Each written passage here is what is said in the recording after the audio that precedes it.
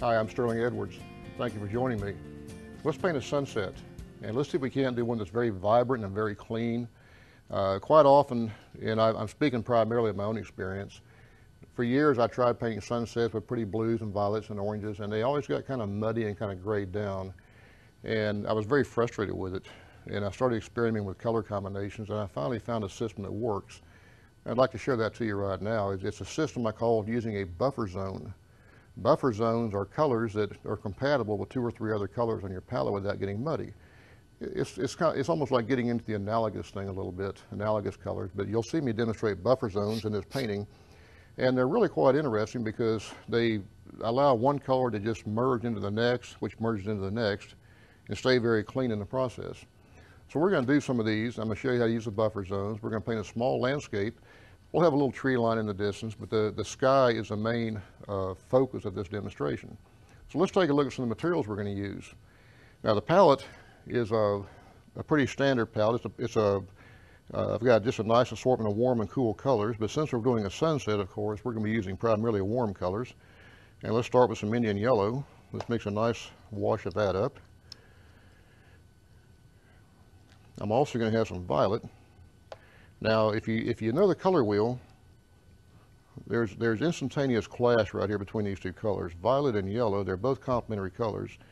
If I put these in a sunset and they run together, they're going to turn into a very neutral gray and have the potential of getting muddy if I go back and try to add more to it. However, what I'm going to do to prevent that is put this color, which is primary red magenta. I'm putting this between those two. Primary red magenta is a very clean, very transparent color. It's one of the prettiest colors on my palette, actually. And it's very compatible with this, and it's very compatible with this.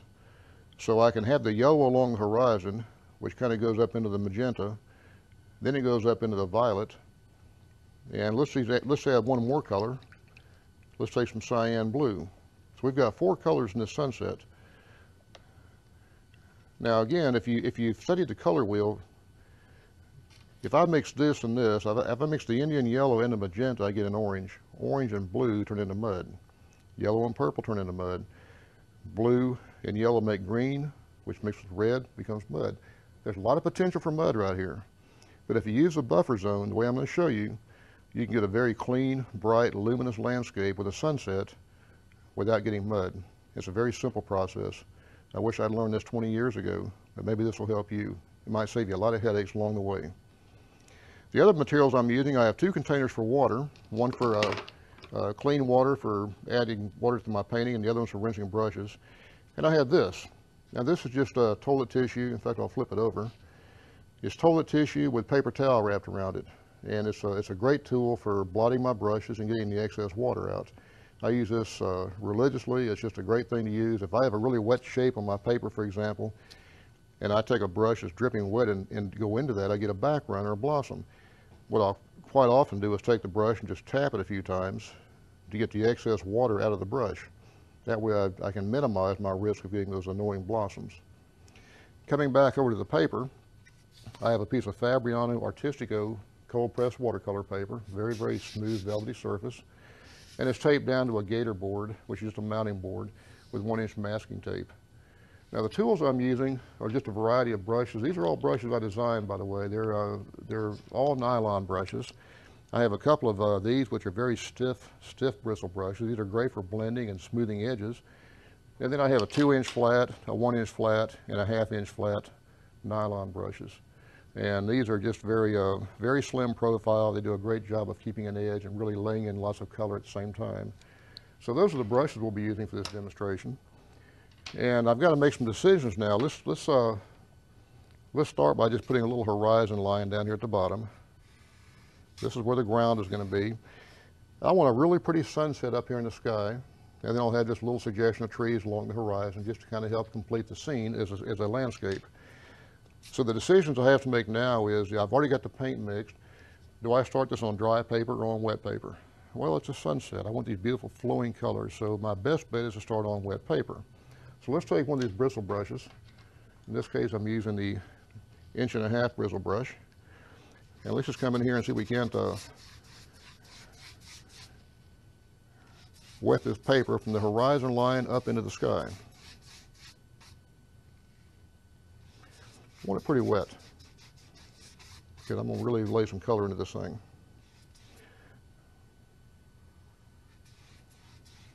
And I think you'll see as I get into this just how effective this buffer zone really works. Now let's start with a 2-inch flat brush. This is the 2-inch flat nylon brush.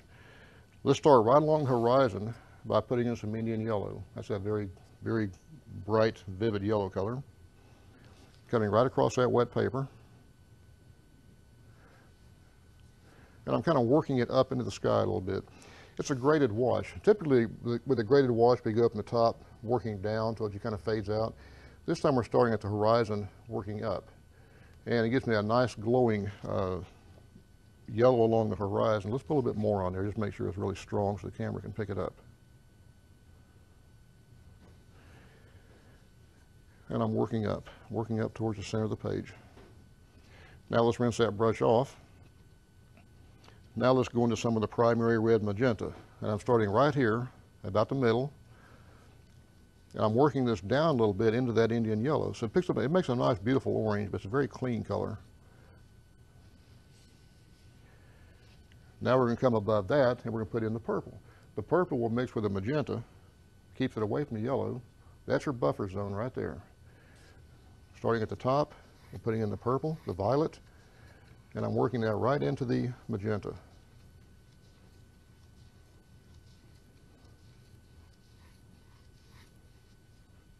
So now we're getting some pretty sunset colors.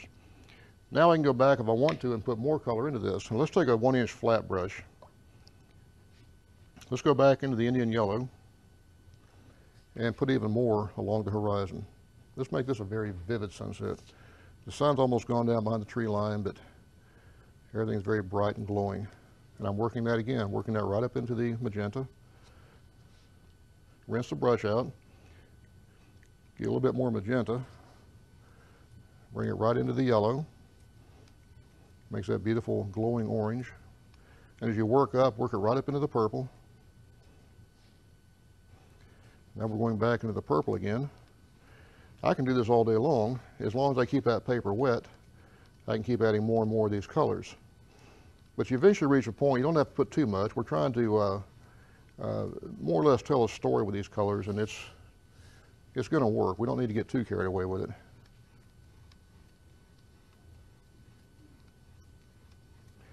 Now let's take some of the blue and put the blue up here at the very top. The blue will be separated from this orangish area by the violet. So if you can see what I'm doing, I'm really kind of stacking the colors, but I'm keeping the complementary colors, which turn muddy, away from each other. It's a very effective way to paint. Here's the blue.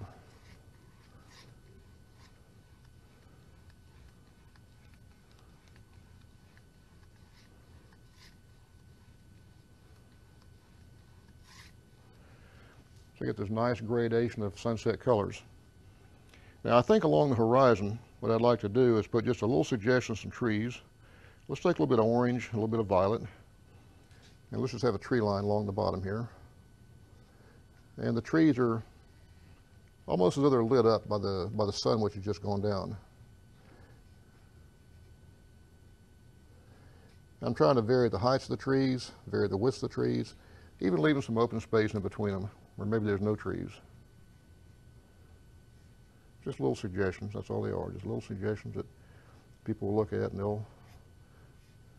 they'll see a sunset with some trees. Now we're going to let that rest for a minute. Let's just let that little area right there sit on its own. I want to take some violet now, a little bit of the violet and blue, but I'm using very little water in my brush. This brush is almost dry and the paint's almost dry. Because remember, there's lots of water on this paper. Let's put a few clouds up here. These are a few of these wispy clouds that we see quite often in sunsets.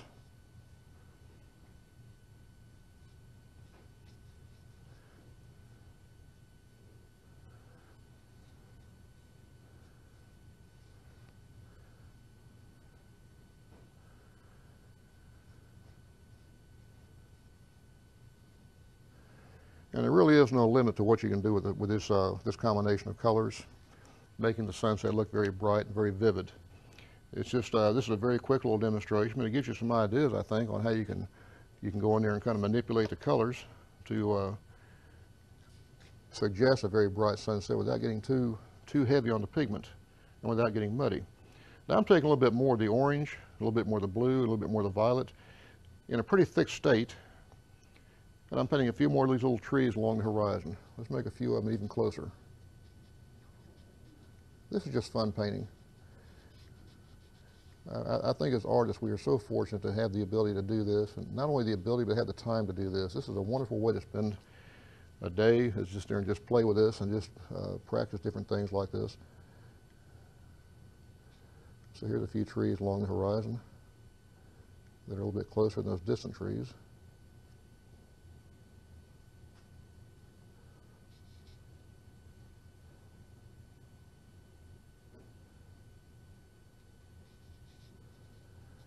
And just playing with the shapes.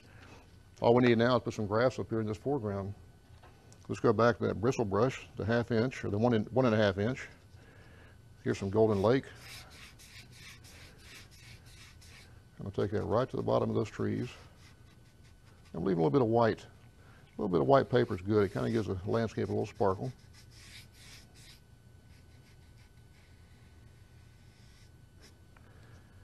And let's put some violet in it. And a little bit of brown, just to kind of give us a little bit more character. I'm using that bristle brush to make some pretty grassy shapes. And if you get a chance, be sure to look at the free demonstration on how to paint grass. This little bristle brush makes some most incredible grassy shapes. And I'm just laying the brush and just pulling it up. But you can get these beautiful, beautiful textures.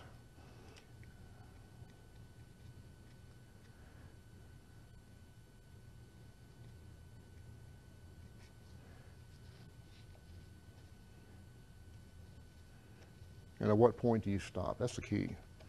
Everybody says, when do you know when a painting is finished? How do you know when to stop? Well, quite frankly, my philosophy of that is when the painting reads the way you want it to read and people interpret it the way you want them to interpret it, it's a finished painting. It really has little to do with the amount of detail you put in it or anything else. It's just the way you want the painting to be interpreted. This is a very simple little painting of a interesting sunset with a very golden horizon, graduating into gradating into the violets and the oranges, and then the violets and then the blues. It's a simple little technique with a few dark shapes in the foreground and some darker grass shapes up here. And before long, you've got just a very, very suggestive little landscape with lots of color in it. I hope you've enjoyed this. It's a fun technique. Try it a few times. Give yourself a learning curve. These things all take a few practice shots. We don't learn this overnight, but 90% of the fun of watercolors is learning how to do it. So if you have a chance, check my website, sterlingedwards.com. And while you're there, be sure and check my calendar page. I'm doing workshops all over the U.S. and Canada. I might be coming to a workshop near you, and I'd love to have a chance to meet you. Hope you enjoyed this. Thank you.